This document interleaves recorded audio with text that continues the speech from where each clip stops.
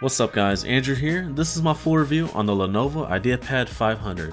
This is an all-new line from Lenovo aimed at consumers that want a 15-inch notebook with decent power and value.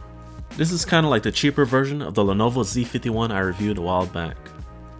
So let's break down the specs. You're getting an AMD A10-8700P, a 15.6-inch 1080p panel, 1TB drive, 8 gigs of RAM, and the retail price of this notebook is $429. However, I did get it on sale at Best Buy for $379, so keep an eye on those sales.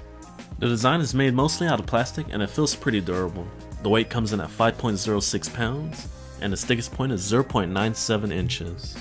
The bottom base is made out of plastic and it can be removed for future upgrades. The interior's palm rest is made out of this brushed metal finish and it feels pretty rigid.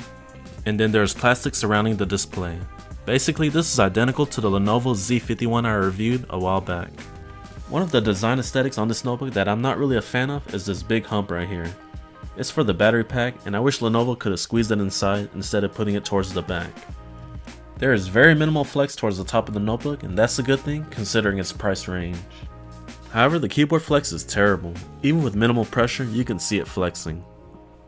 Here are the ports on the left side of the notebook. You got your charging port, exhaust vents, VGA port, Ethernet adapter, full-size HDMI, 2 USB 3s, and a 1 key recovery pin.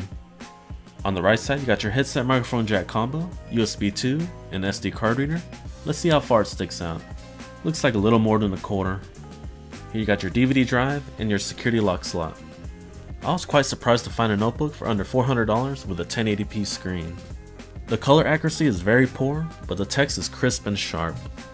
The Spider 4 Pro colorimeter had an embarrassing score of 63% for the sRGB and 48% for the Adobe RGB. The viewing angles on this panel is just awful. This is a TN panel, so it's kinda expected. This is just one of those panels you're just gonna have to adjust to get a good picture. The AMD A10-8700P offers adequate performance for many of today's applications. This is a Carrizo chip with a base clock speed of 1.8 GHz and a turbo boost up to 3.2 GHz. This chip has the power to compete with the Intel Core i3 series, but not the Core i5 series. The AMD Radeon R6 is an APU that offers good performance for the money. You can expect to play games like Diablo 3, CSGO, and Dota 2 on low settings. Here's a quick test of CSGO running on low settings at 1600 by 900. I'm getting around 25 to 30 frames per second, but you can get better results at 1366 by 768. Our next test here is Skyrim running on medium settings at 1280 by 720. I was getting an average around 25 to 30 frames per second, but for better performance, switch it to low settings.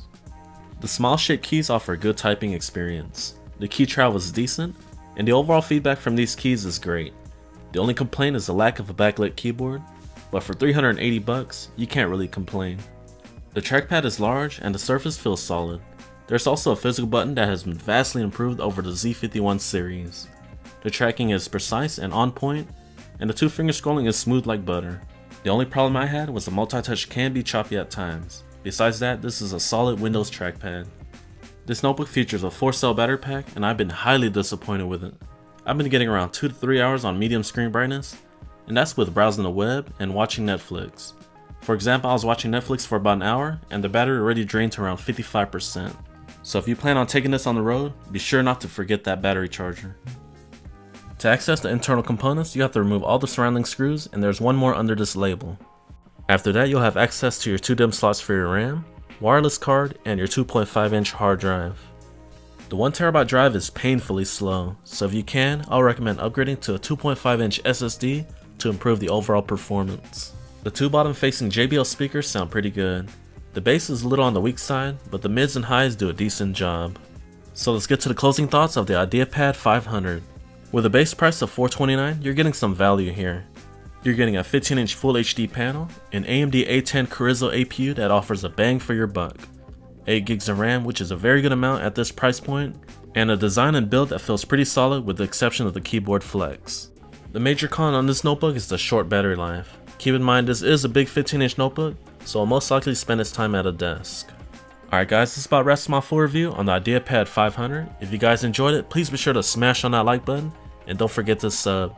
Thank you guys for watching, and I'll catch you guys next time.